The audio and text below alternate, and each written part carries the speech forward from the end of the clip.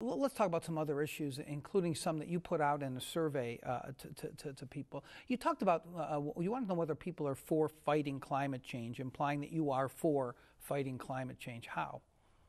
Well, I think that we've seen through many scientific reports that the globe is warming, right? That our ice caps are recessing, right? And there's things. The question is how much man is responsible for that, right? That's the real question, and that should guide the policy.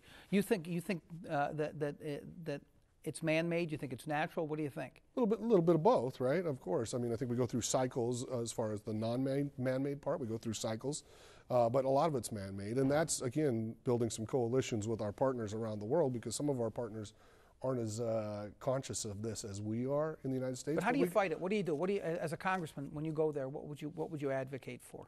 Well, look, I think we take a leadership role, and we take a leadership role in showing like these are our policies in the United States.